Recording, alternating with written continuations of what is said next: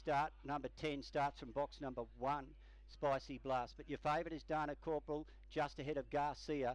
Both Rob McDonald's runners, and the Bunny Set in Motion is coming up to the boxes over the 400.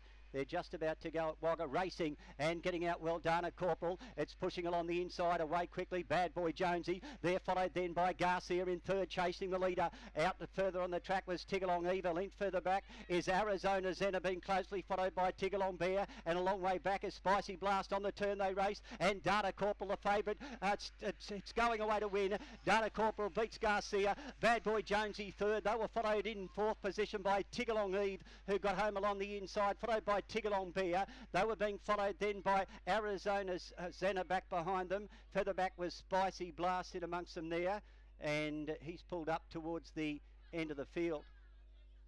Stand by for numbers here. Number 2, Dana Corporal, has beaten its kennel mate Garcia. Bad Boy Jonesy and Tigalong Eve was the fourth in 23.10. Paid $2 even and $1.50. The winner, number 2. 2, 4, 3 and 5, 23.10.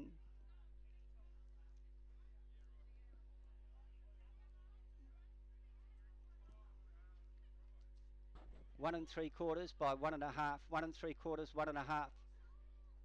2, 4, 3 and 5 in 23.10.